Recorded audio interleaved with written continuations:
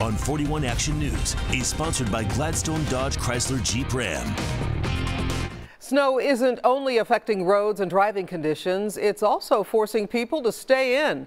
41 Action News reporter Nick Starling continues our team coverage. And Nick, how does it look out there? I can see the snow.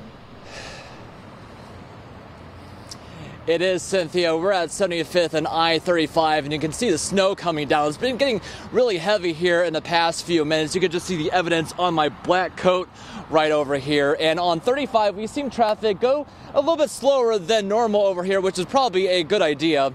Earlier today, we went by the Country Club Plaza, and we didn't see a whole lot of shoppers out and about, but we spoke to some of them, and there's some mixed reaction to this weather event.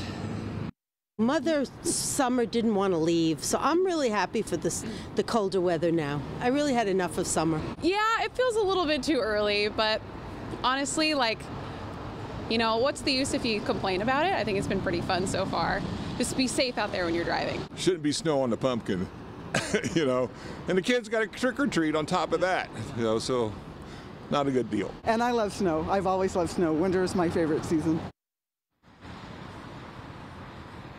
There you go. There's a lot of opinions there, and a lot of people say it is impacting their plans tonight. Instead of going out, they're staying inside tonight, which is probably a good idea. Another good idea is to stay slow on these roads. You never know when there may be some slick spots out there. Reporting live in Overland Park, Nick Starling, 41 Action News.